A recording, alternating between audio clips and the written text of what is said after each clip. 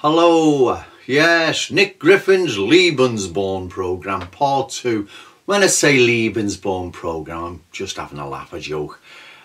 But anyway, Nick Griffin, like I've mentioned previously, talks about having more white babies, and I totally agree with them.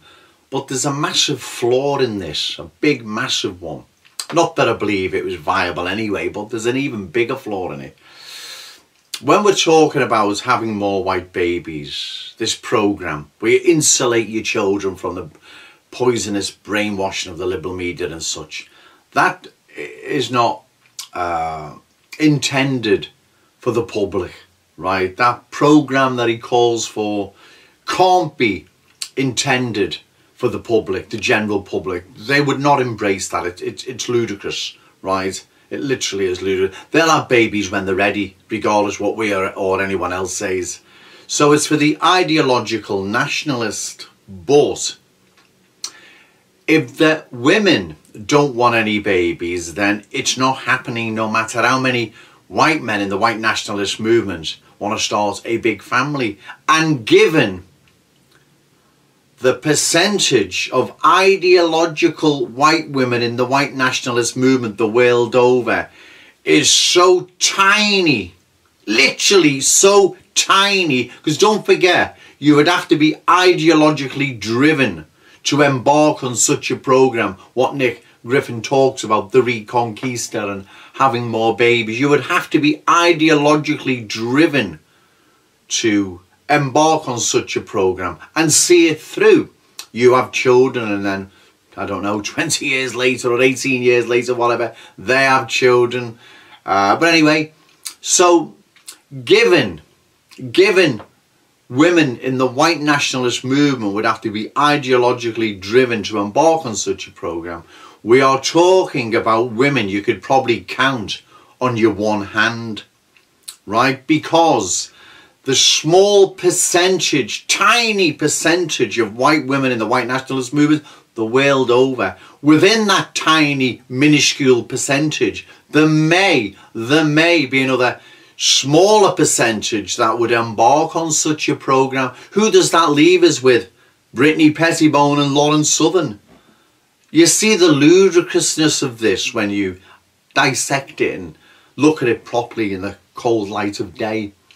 Nick Griffin talks about having more babies. I totally agree. But again, is he referring to the general public? Because that's not happening. They're not listening to us and embarking on such a programme.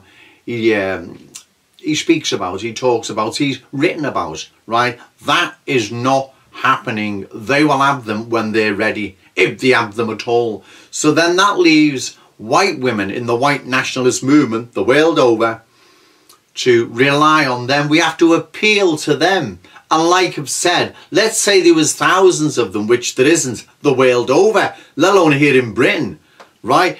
It's whether or not out of them thousands who's going to embark on such a programme, right? Now, given there aren't thousands the world over, well, I'm unaware of them. I mean, we're talking ideological women here, because that's what you would have to be to embark on that Reconquista programme Nick Griffin talks about. You would have to be. It wouldn't be your average member. That's just a member that would be over their heads. It would be something just so alien and strange to them. I think you were off your head, you know what I mean? But your average person or your average voter would not be embarking on such a programme. Because I make this video because I've had a few emails, and I'm a fair guy. If Nick Griffin's ever right, I'll be the first to say so, and I'll put my hand up.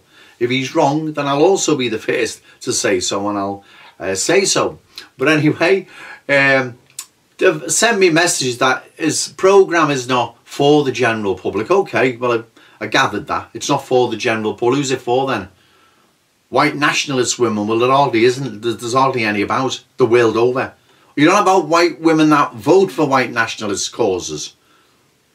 Well, they wouldn't. They're not ideologically driven.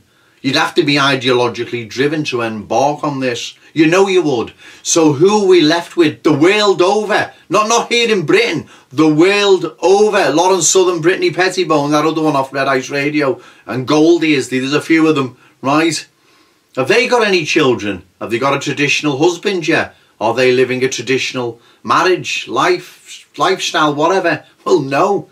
So where are these ones coming from, Nick Griffin, that are going to embark on this reconquista to have more children to eventually kick the invaders out in 100 years' time, is it? Right? I mean, it's that bleeding stupid, Nick, isn't it? You've come up with this nonsense because you're not an idiot and you've thought this up, and it's just a way of either, I don't know, redeem's the right word, or just a way of selling yourself again, or it's just to fool the dafties and the idiots, or it's so you don't have to embark upon real politics in the real world, which is electioneering, because you don't want to. I don't know. I really don't know, but I know you know that that's not going to work. And given what I'm saying here now, it shows it can't work, right? Like I've said, if it's not for the general public, which it's not, the public are not going to see some book or website or video where you're telling them to have children and insulate them from the, you know, poisonous liberal brainwashing media, whatever. The average period, when not they vote for you, even if the members are not embarking on that, and you know they're not. So it'd have to be someone ideologically driven. So that leaves Brittany Pettibone and Lawrence Southern. And you see the stupidness of all this now. You know what you need to do? Now, I'm not begging you. I'll beg you for nothing, like I wouldn't beg anyone. You need to come off this silly, I don't know what. You need to break free from this nationalism today mindset you're back in from the 1980s, because that was a load of baloney. That was the most stupidest period of British nationalism I've ever known, ever encountered. It was idiotic. Strazerism, back to the land. Oh, if anyone can get hold of any copies of them, Nationalism Today from the 80s, read them. It is truly bizarre. But anyway, that was a silly phase you were going in where you believe you're some revolutionary, a Che Guevara of the radical right or something, when it was just a joke, right?